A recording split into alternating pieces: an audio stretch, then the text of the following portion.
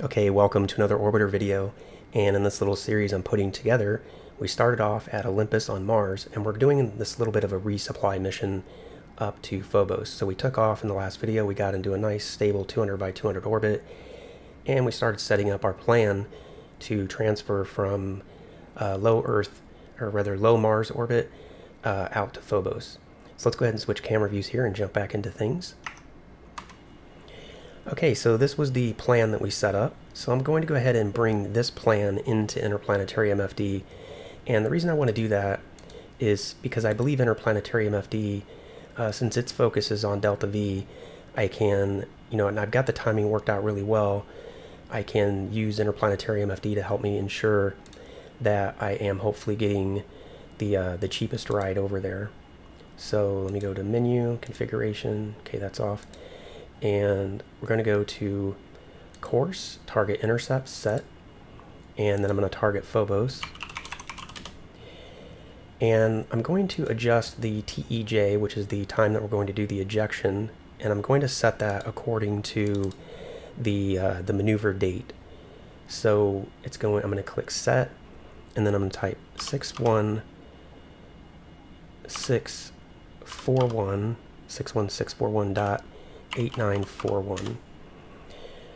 Okay, so 61. Wait, I did that wrong. I don't want that on TEJ. I want that on MJD. So let me redo that. No, I did do that right. 61.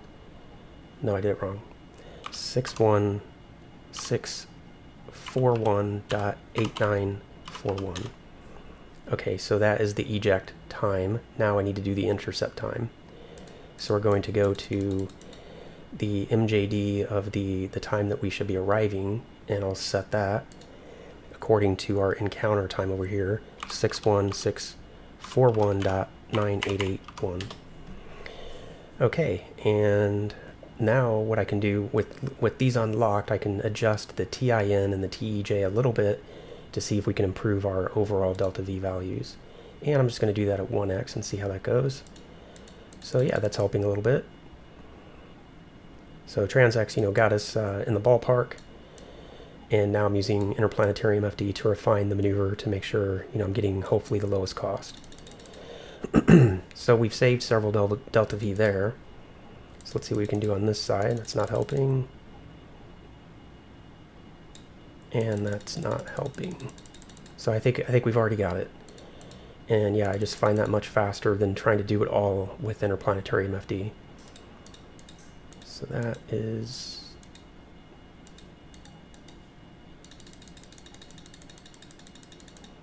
yeah, I think that's the best cost that we're going to get. Based on this time. If we circle around multiple times, we might be able to do even better. But, this is what we're going to do for this particular flight. Okay, so let's see here. I'm still a little bit bugged about not knowing exactly when I'm going to arrive here. Let's see. One thing, let's go to the burn vector page. So it's in 16,000 seconds is when we're going to do the maneuver. Let's warp time forward, get closer to the time to do the maneuver.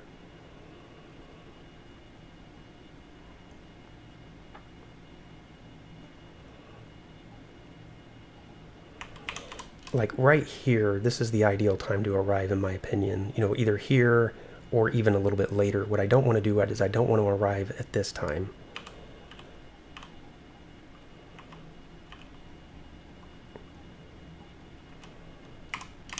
So like even now would be a really good time to arrive. Actually, that would be like probably the most ideal time because then the sun's like pretty much straight overhead. But I'm worried though, since we're going to be doing this burn in 1,000 seconds, hopefully the time that it takes us to get up to Phobos will be long enough, but I don't think it will be. I think we're going to end up arriving right in the middle of the night. Oh well. Alright, so I'm going to do auto burn and warp time forward to let Interplanetary MFD take care of that maneuver for us. And that's another nice thing about Interplanetary MFD when it comes to these kinds of things. I do find it easier to use than Transx, even though Transx has the auto center and all that. I still find this a little bit easier. All right, coming up on the burn in just about 6 real-time seconds. and about a 39-second burn. And let's bring up orbit on this side so we can kind of see what's going on. Alright, so that's going to be our maneuver, and since interplanetary MFD doesn't tell us how close we're going to be, let's look at that in Transx. But let me turn the maneuver off. Okay, yeah, so according to Transx, we're going to be about 2 kilometers away from Phobos, which is fine. It's a very, it's compared to like a space station where you want to be within a few hundred meters. Phobos is a much bigger target, so we don't need to worry about being super crazy close. All right, let's go ahead and warp time forward, and I'm going to just pick an arbitrary point like right there where my mouse is at. Nope, over here. I'm going to pick an arbitrary point like right here, and when we get there, we're going to do a mid-course right about now. So you can see we're currently 11 kilometers off, and all I have to do for a mid-course correction, if I don't want to be super fussy about it, is I can just let interplanetary MFD's program here take care of it. If I want to try to be maybe a little more fuel efficient, translation, I can try to translate so that that crosshair is up to the center rather than, hitting auto burn, because if I do auto burn, it's going to rotate the vessel over there and then do it, and that extra maneuvering is not fuel efficient. So let's see, what do we need to do here? So a little bit this direction, and that direction is helping.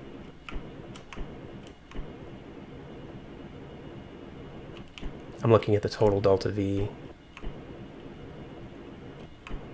and you should see our closest approach coming down as well as I'm doing this. So that looks like that's about as good as that's gonna get. So let me do some translation this way. Right now I'm using reverse translation, and a little bit of translation this way. So I'm just bumping the translation thrusters rather than trying to have IMFD do all of it, and it's fine where it's at. Now our closest approach is 300 meters. So we'll probably have to do that again. So let me set the mouse, say here, maybe a bit closer, maybe here, and we'll do another mid-course when we get to that point. Yeah, now we're 8 kilometers off. So with interplanetary MFD on this side, I'm going to do the same thing. I'm still in translation. So let's see, we don't need to go that way, we need to go this way, and that way, and this way. And you should see our closest approach coming down as I'm doing these.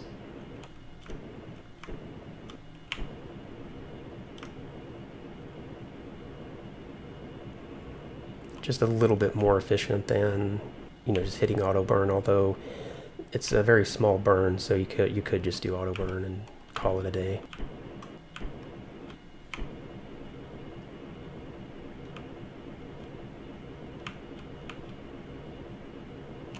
And we'll go with that. Again, we don't necessarily care or necessarily even want to be at 0 on that because Phobos is a pretty big target.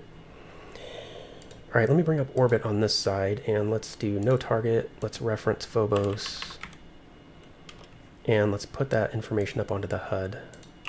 And let's switch over here. So we're about 800 kilometers out still. Periapsis time's about 1500 seconds away. So let's warp time forward. Let's get down to 750 seconds periapsis time. Actually, let's just go 500.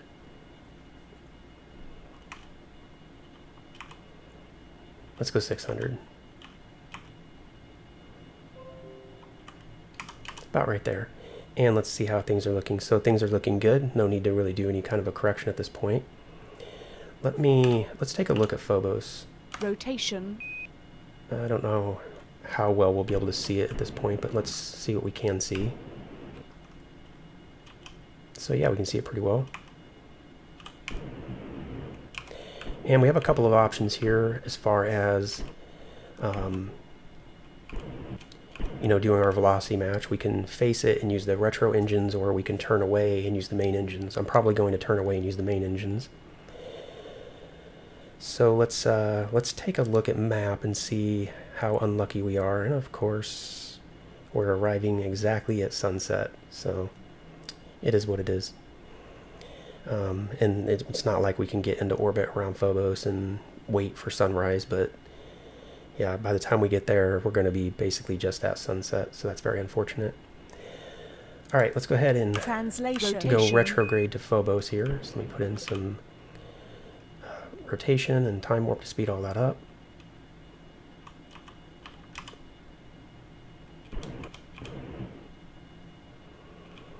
All right, and I'm going to use the velocity match program, which I did the last time I did this and crashed, but this time we'll do it right, hopefully.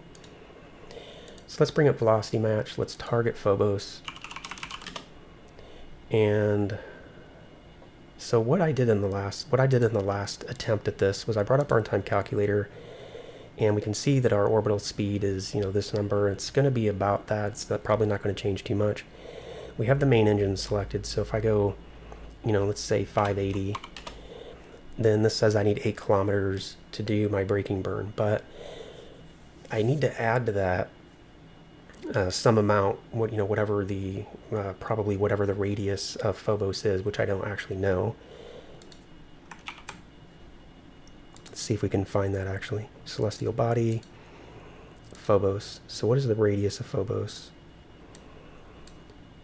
Radius, it's that number, which, let me see, 1, 2,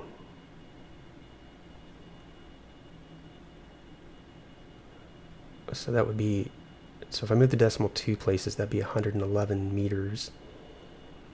3 places would be 1,000 meters, so 10,000 meters I'm going to say, so 10 kilometers. So I think if I add 10 kilometers to that number, I shouldn't have any issue of hitting Phobos, but just to be extra safe this time, let's go when we're 30 kilometers away from Phobos. Then we'll begin our braking, we'll begin our velocity match. All right, I think that should be fine. So let me also bring up a generic camera on this side, and let's look out the back view so we can see Phobos. And yeah, we still have time on this video, so let's warp time forward and do our velocity match. Okay, we're getting pretty close to the number I said. Maybe we'll go in a bit closer, maybe 25 kilometers. Because I don't want to get, I don't want to do too soon.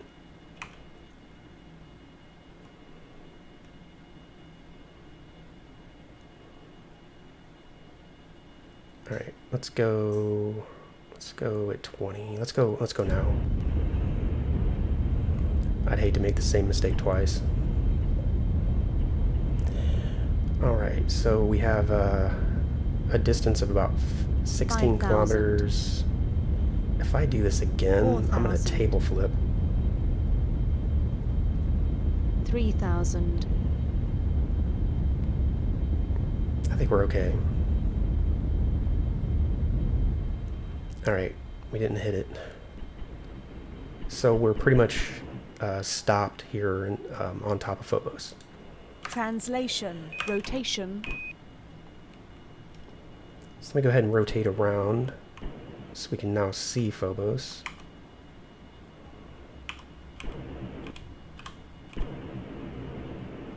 And there it is. Let me see if I can guess the orbit's the one that's really bumpy.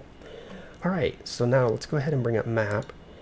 And, oh, as luck would have it, we're really close to the base. So maybe let's get over towards the base, and then we'll probably actually plan on doing the landing in another video, because that is going to take a few minutes at least. Alright, let me bring up ComNav, and let's look at our information for the Aurora base on Phobos. Okay, so all the landing pads are free, so we want 115.50, so let's dial that in on ComNav. 115.50. There it is. So let's close that out, and let's now select our VOR VTOL, and this gives us information that we can use to get over to the base a bit better.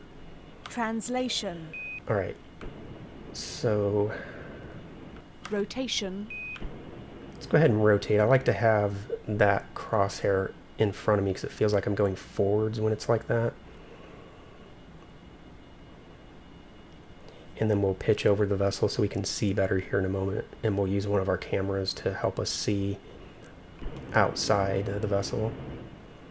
All right, let's just a little bit of main engine. Translation. And then translate that over.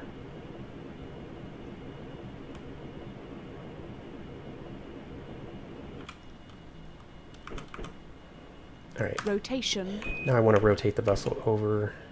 Probably should have already done this part.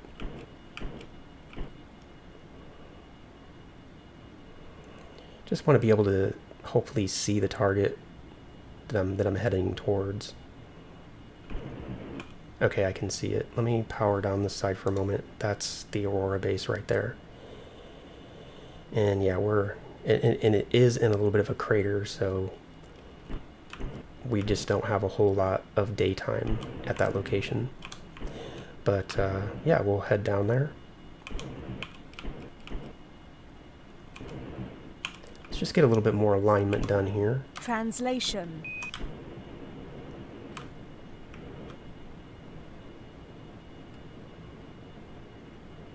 Okay, so now we're moving towards the base. We're just about 3.5 kilometers away, so not too terribly far, and we can see our velocity vector there starting to come down.